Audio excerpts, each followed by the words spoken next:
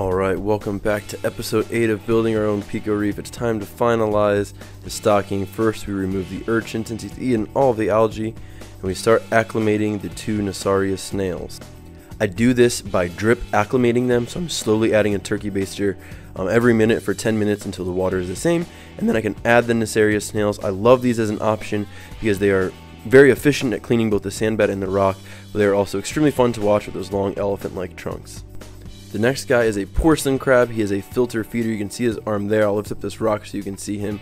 He's a great addition. He hides a lot, but he's a fun filter feeder, and when you do see him, it is really cool to watch. I am personally on team don't put fish inside of a PICO Reef. I think inverts are often overlooked in the hobby, but in a PICO Reef, they can be really fun to see their character and their personalities really shine. So do some research, think outside the box, and find some really awesome invertebrates for your PICO Reef.